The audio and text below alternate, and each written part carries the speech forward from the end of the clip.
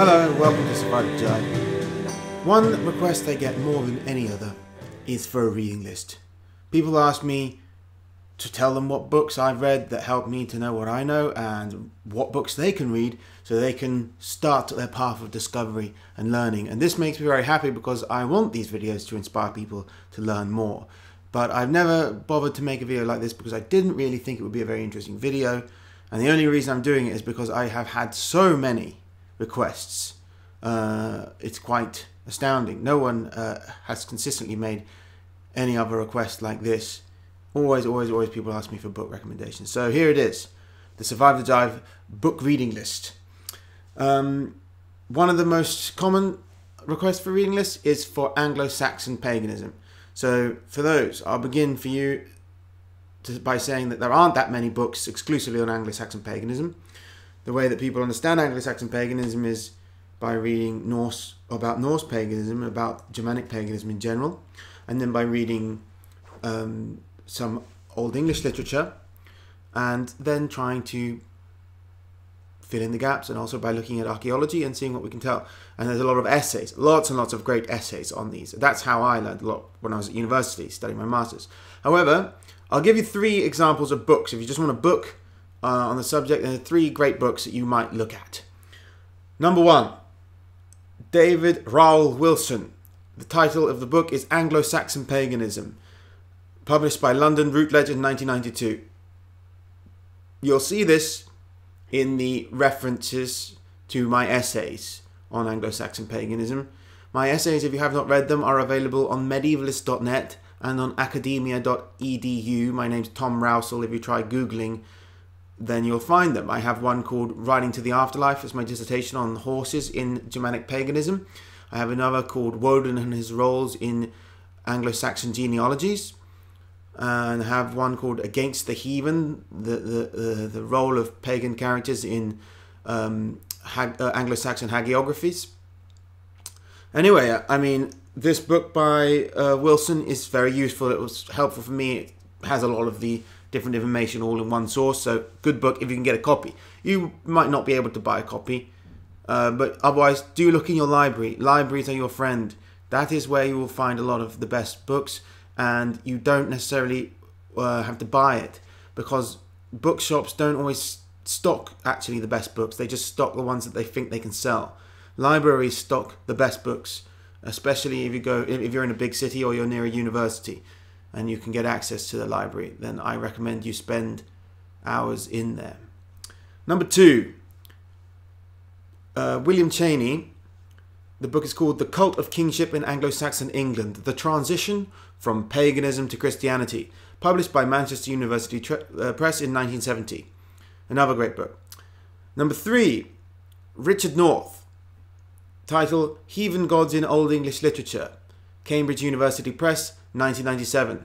This was written by my professor during my master's degree. I found his advice very helpful.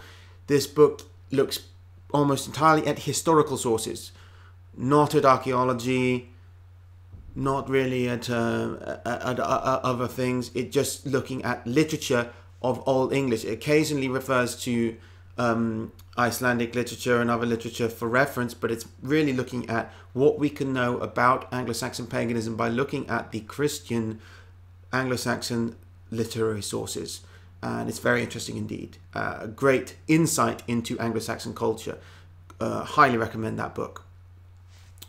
So what if you want to just know about paganism in general? Well, if you want to know about paganism in general, then you don't have to worry so much about the latest essays and stuff where people are discussing it, because that's, I find that more interesting. You just want a book to get an overall view. It doesn't have to be that recent, and that is why I recommend Hilda Ellis Davidson. Any book by her is good, but I particularly like Gods and Myth of Northern Europe by Penguin, published in 1964. So it's old, but it doesn't mean it's outdated.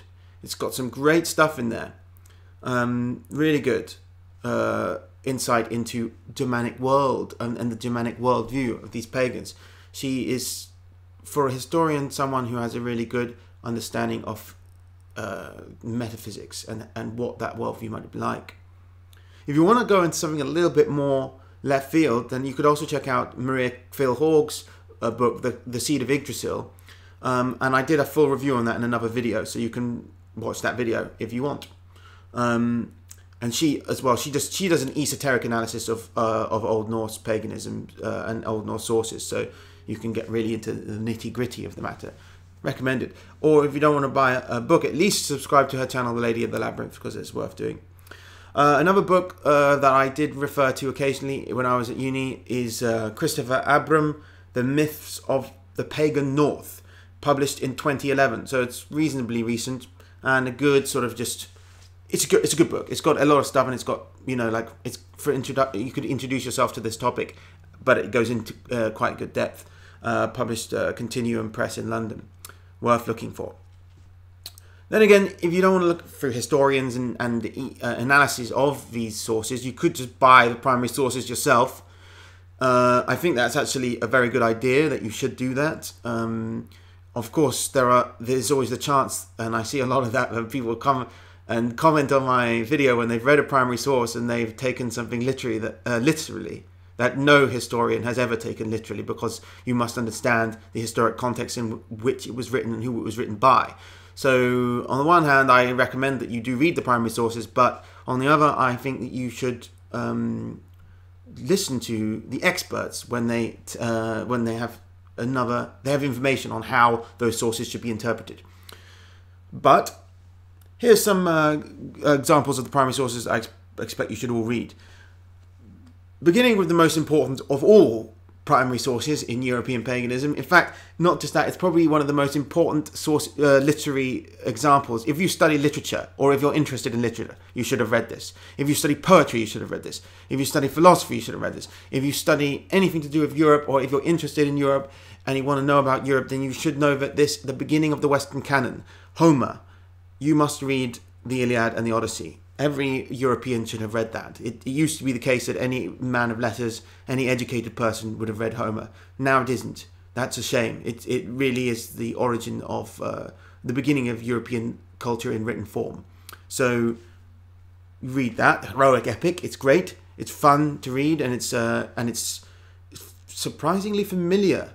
It really is. All the truths in it ring true in our culture. That it's just. And in many other cultures around the world as well. It's a heroic epic. It reminds me of Beowulf. There's another one you should all read as well. You should all read Beowulf. Try Seamus Heaney's translation if you want a fun one.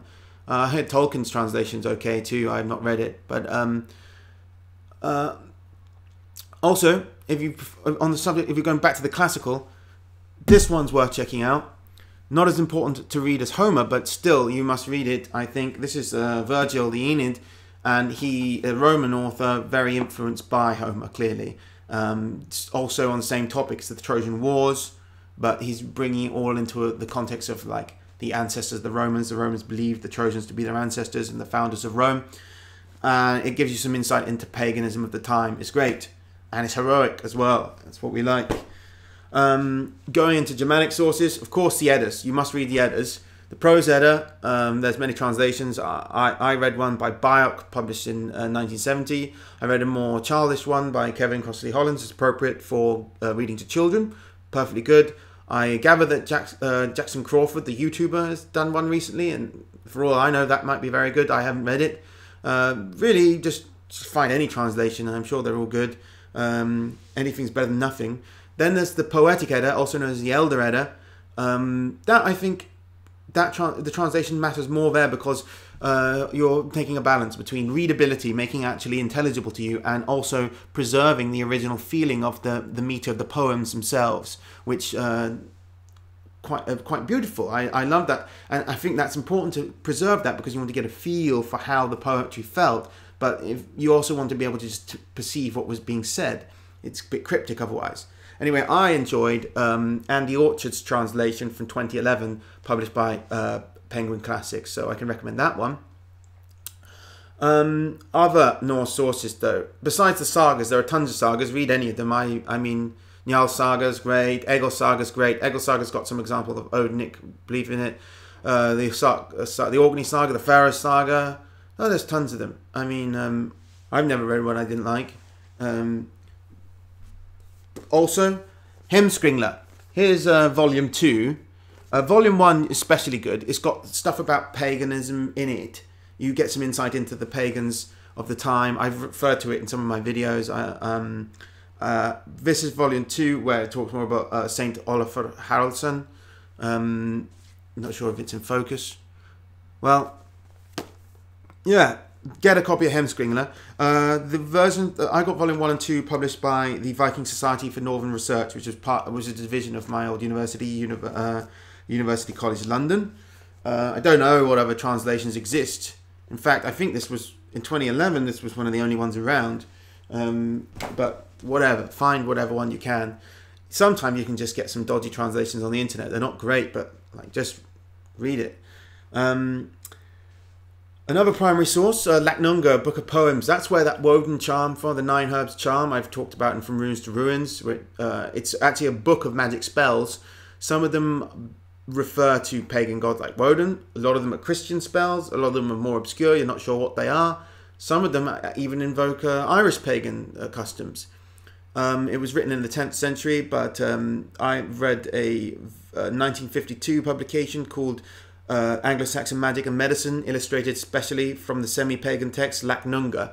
So it was interpreting some of the text, and it was written by Grattan, who did the translations, published at Oxford University Press. So yeah, worth a look if you're into magic and spells and things like that. That's a primary source.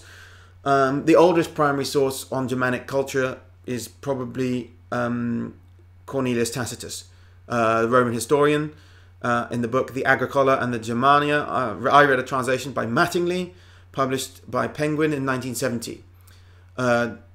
Read Tacitus is great. I really think it's such a great insight into the world at that time, around 2,000 years ago.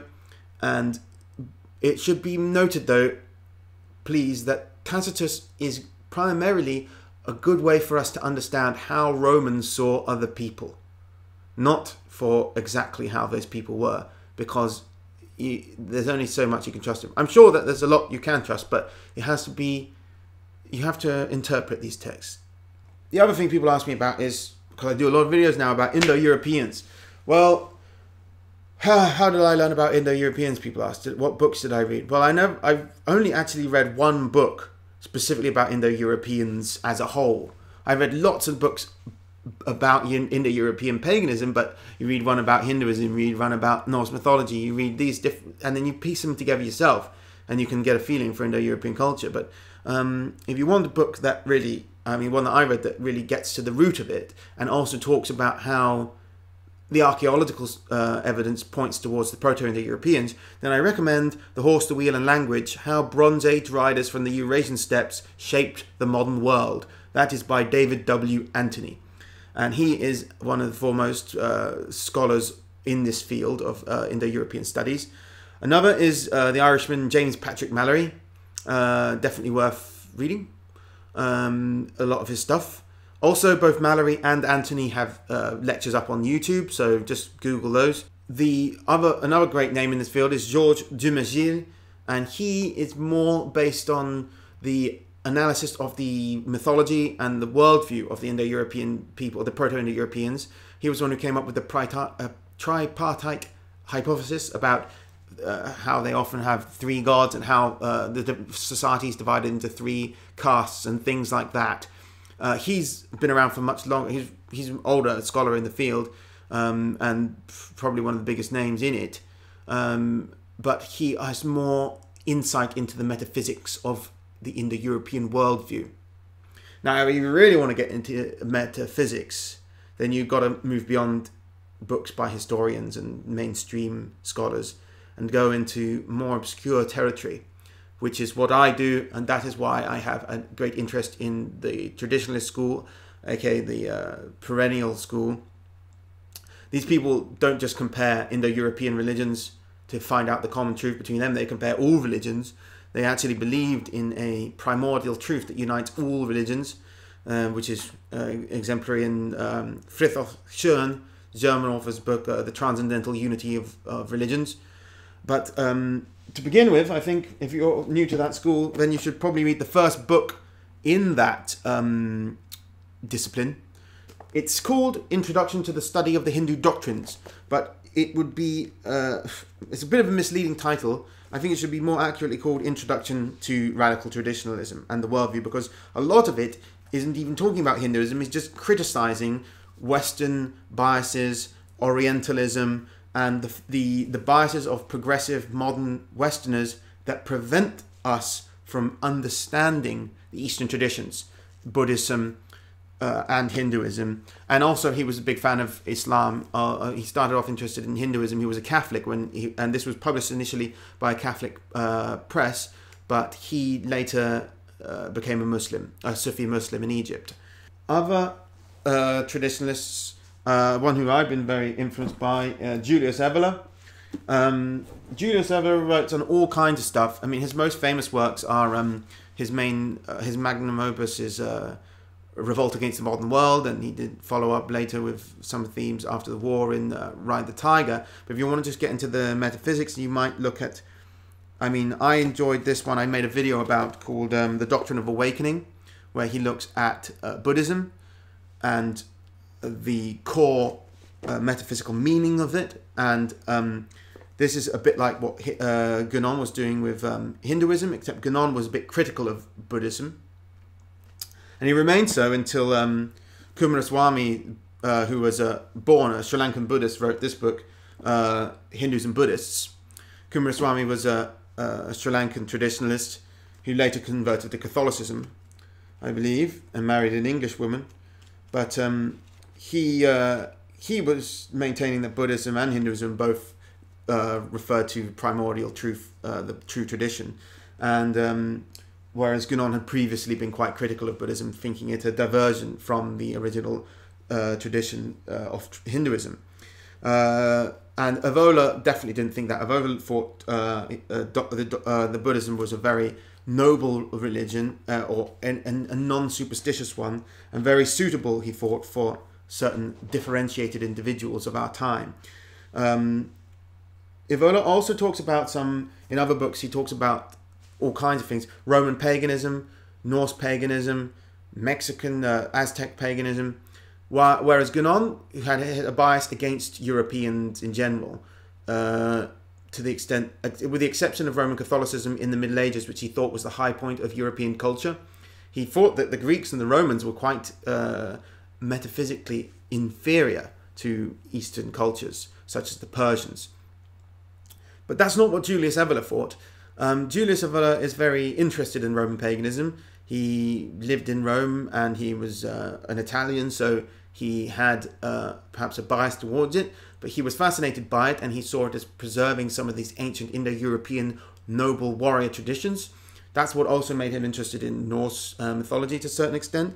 He wasn't hugely knowledgeable about Norse mythology, but he's very knowledgeable about many different traditions, and he was extremely insightful on metaphysics in general.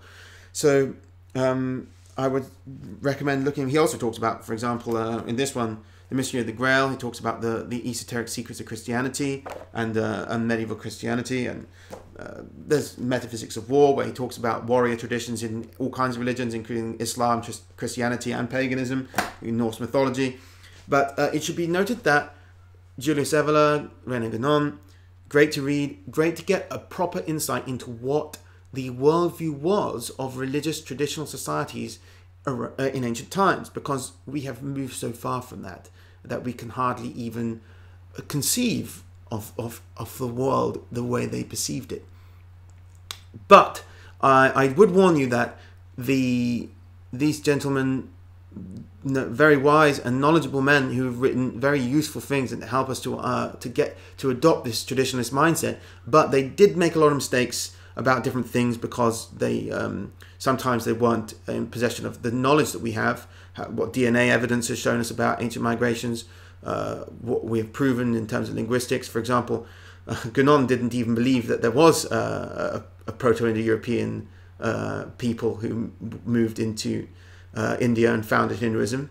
And Evola believed that there was, but he also believed some funny things about them that were wrong. For example, Evola is very hung up on the solar versus lunar, the solar patriarchal spirituality that was supplanted by a more telluric, lunar and feminine spirituality in his view.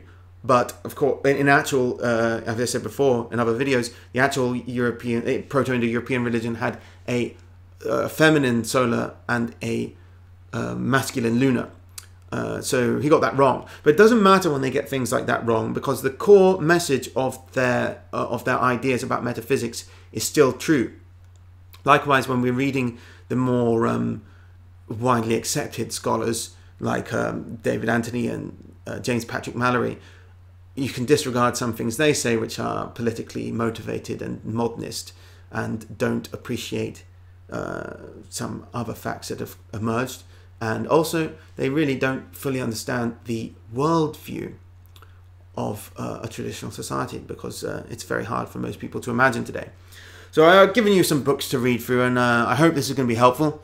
I probably won't ever do one of these again, but remember to follow the breadcrumbs in the references. If you find an interesting part of a book, look at the reference in the back or at the footnotes, and then get that book too, and keep following on and expanding your knowledge in that way. Anyway, thanks for listening to Survive the Jive. Don't forget to check out some of my essays that are online. Bye.